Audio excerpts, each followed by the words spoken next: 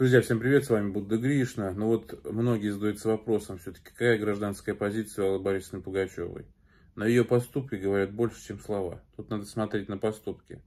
Значит, вот что пишут. Значит, Пугачева появилась на примере фильма «Жена Чайковского» скандально известного режиссера Кирилла Серебренникова. Я напомню, он полил грязью Россию и переехал в Латвию. Покинул спешно Россию, переехал в Латвию.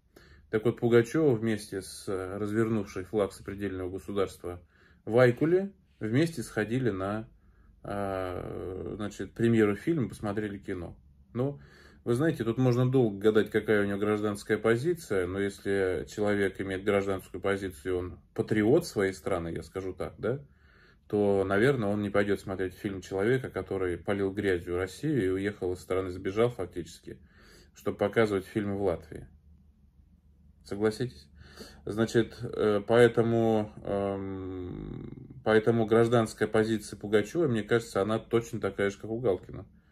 А может быть и у Галкина от Пугачева, не знаю. Но тем не менее, я думаю, что стоит рассматривать сейчас, в это очень серьезное время, не только слова людей, но и их поступки. Если, например, вы видите прекрасно, что человек идет, неважно, Пугачева это там, еще кто-то другой, и сейчас абсолютно все равны, должны быть.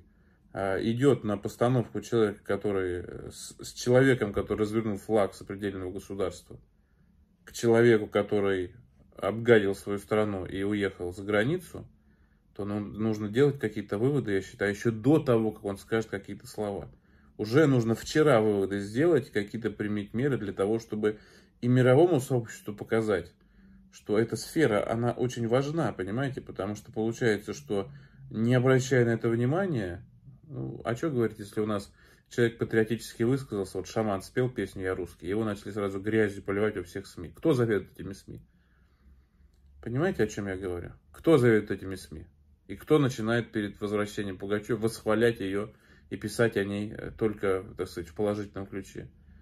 Вот в чем вопрос. Друзья, что думаете на сей счет? С вами был Будда Гришна. Интересно ваше мнение, пишите, пожалуйста, в комментариях. Значит, подписывайтесь на канал, кому интересно. Ссылочка в закрепленном комментарии в описании к видео. Для поддержки канала, кому нравятся мои ролики, можете поддержать проект Будда Гришна. Подписывайтесь на резервный запасной канал Будда Гришна Новости. Здесь YouTube, чтобы мы с вами не потерялись в случае чего. Телеграм-канал Будда Гришна Новости. Там политика, не только политика с моими комментариями. Успехов, здоровья, друзья. Всем пока. До встречи.